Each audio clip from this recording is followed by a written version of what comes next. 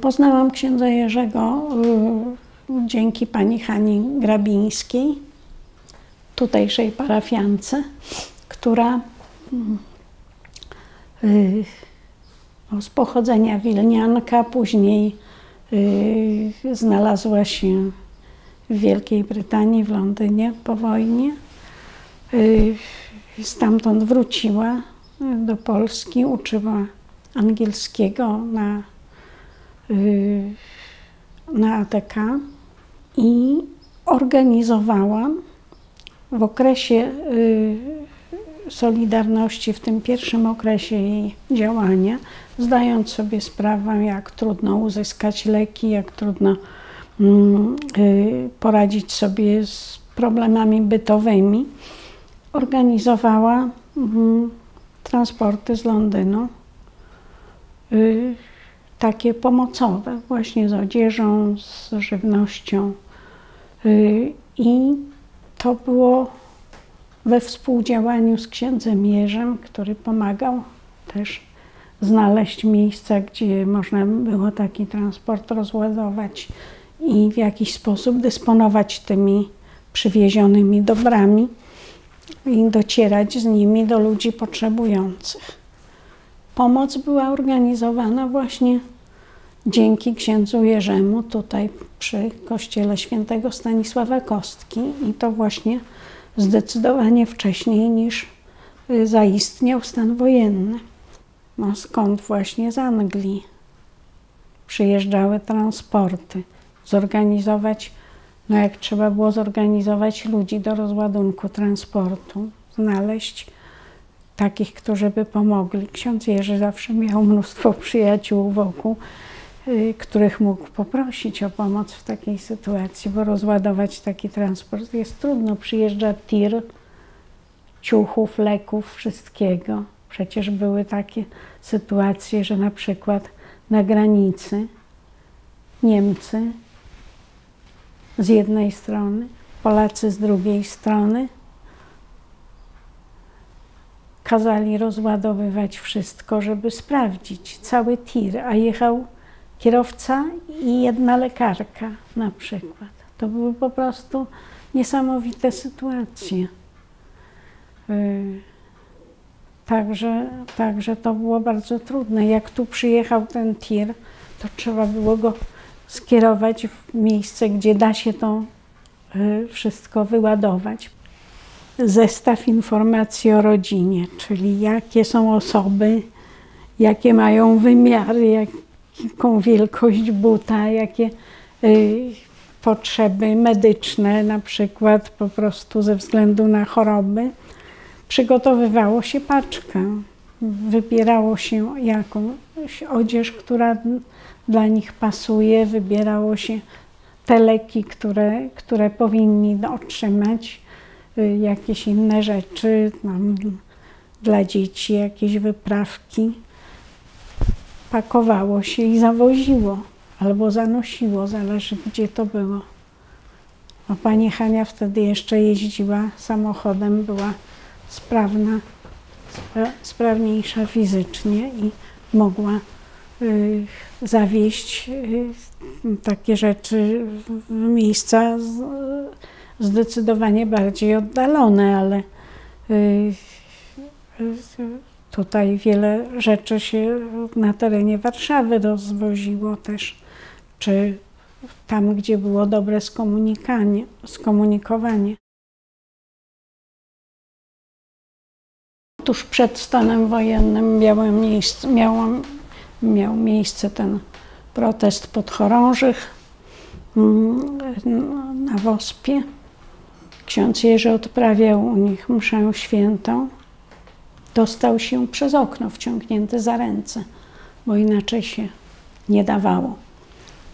Natomiast po ataku na Wosp była potrzebna pomoc i finansowa, i dach nad głową, i jakaś odzież dla tych podchorążych, którzy po rozbitym strajku ukrywali się, bo byli też poszukiwani, chodziło o to, żeby im jakoś pomóc przetrwać ten okres. I wtedy również organizowana była właśnie pomoc dla nich,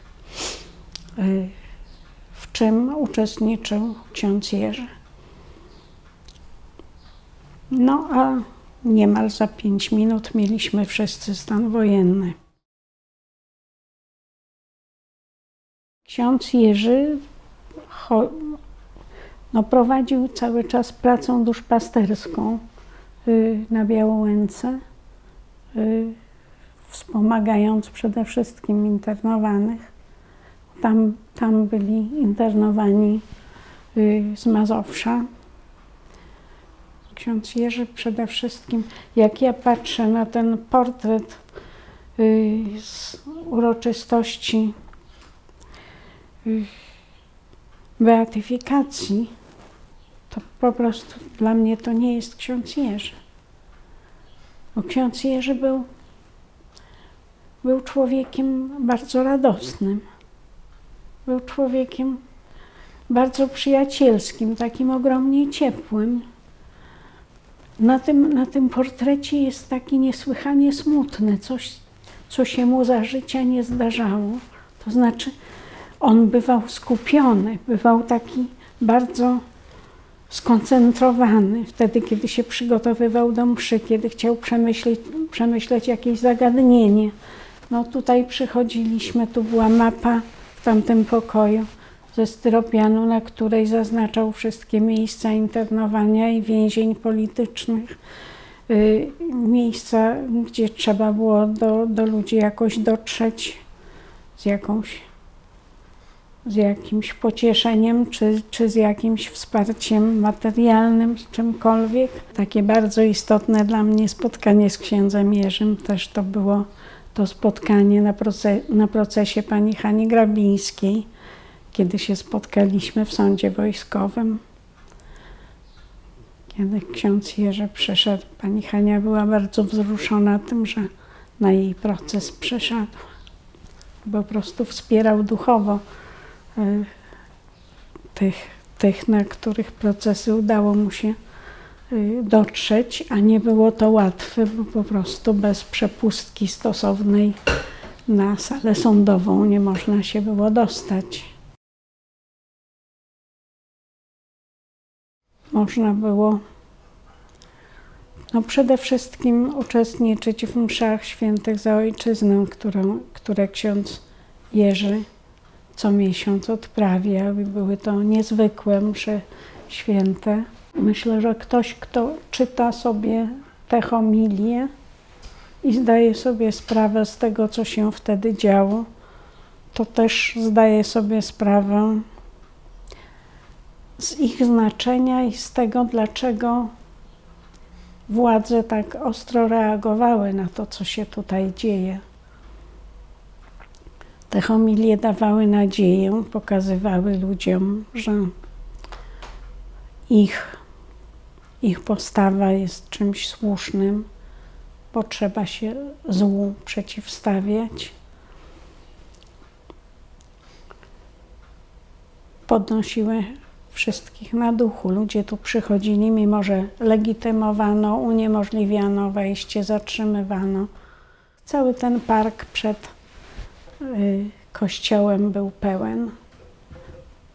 Z Nowego Targu, z Zakopanego, ze Szczecina, z Olsztyna, z Gdańska, zewsząd po prostu. Górnicy przyjeżdżali, górale. Nie wiem, dzisiaj nie jestem sobie w stanie wyobrazić, żebym mogła przestać na mrozie minus 20 parę stopni w parku, w ścisku, wśród wielu ludzi, kiedy odprawiana jest msza. Także po prostu to trwało wszystko dłużej, a i rozejście się ludzi trwało dłużej. Zawsze ksiądz Jerzy wzywał do tego, żeby nie dawać pretekstu do żadnych represji ze strony MO. Autobusy, które stąd z placu Wilsona odjeżdżały, były tak pełne, że po prostu pękały w szwach. ludzi gonionych przez milicję na Mickiewicza wciągano za ręce do mieszkań przez okna, żeby ich bezpieka nie złapała.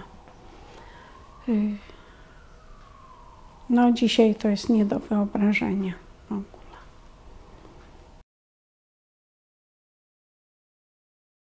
Spotkałam się też z księdzem Jerzym przy łóżku Piotra Bednarza.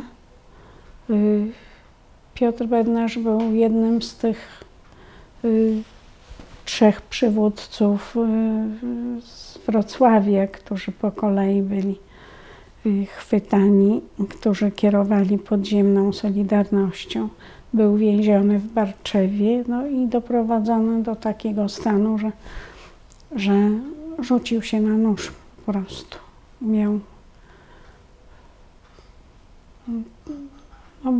Znęcano się nad nim również w taki sposób, żeby miał świadomość, że jego przyjaciół torturują. Przy jego łóżku spotkałam księdza Jerzego po prostu. To bardzo niedługo przed śmiercią księdza Jerzego spotkaliśmy się właśnie na Banacha. Potem, kiedy w nocy z 12 na 13 września 1984 roku zostałam pobita, kto i dlaczego mnie pobił, to trudno powiedzieć na pewno.